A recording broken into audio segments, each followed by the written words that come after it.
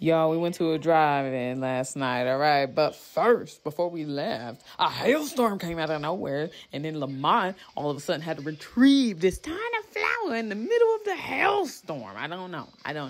So he retrieved the flower. Daddy helped him. DoorDash bag. DoorDash. But then we had to stop by Walgreens, of course, to get snacky snacks. Okay, I got some turtles, and Lamont got some other junk.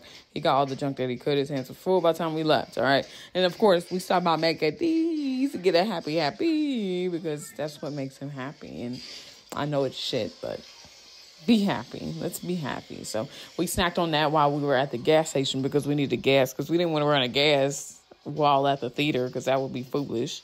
Then we made it. We made it to the place, right? We had our snackadoos, but then Lamont decided that hour into it that he would rather play Ghostbusters. So then we did.